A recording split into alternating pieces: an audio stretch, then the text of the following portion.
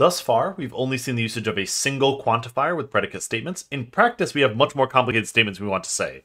So for example, you might want to say every pair of integers adds to be an integer.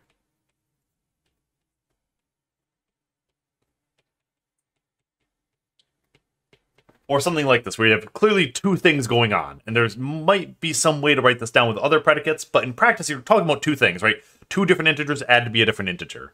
So, to write something like this down, you can do multiple quantifiers. You could say, for every x that is an integer, and for every y that is an integer, something is true. So, this x and y are my integers. It says every pair of integers adds to be an integer. So this is for every x and for every y, x plus y is also an integer.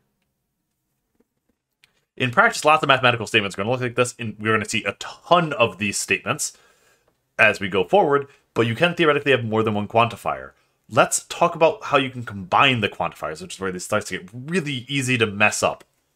So our next statement is every rational number is the quotient of two integers.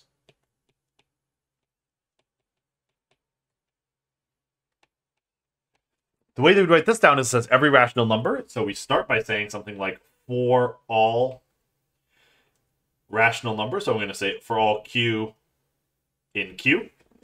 Can be written as the quotient of two integers. So two integers means I'm going to need to say that there are two integers. Notice I said there are. So I'm going to say there exists.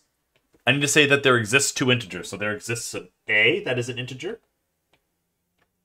And there exists a b that is an integer. So there exists a b that is an integer. I did something slightly different here, and it is a preference thing. I wrote a comma after that there exists. You're allowed to write commas after these if you want to. You don't need to, but if I'm going to do that, I should probably write them everywhere. So you could say for all, comma, there exists, comma, there exists. So it says for every rational number, there's these two integers, a and b.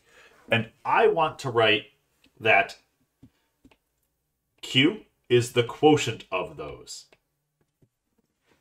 If you want to be really precise here, it didn't say it in the problem, but you should probably also add that b isn't 0, because you don't want to divide by 0.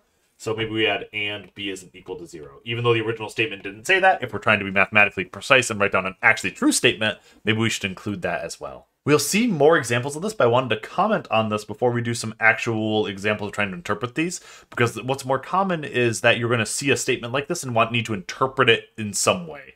So for now, we're just going to do these simple examples, and we'll see some of these later, as well as we'll see other ones and comment on what are they actually trying to say.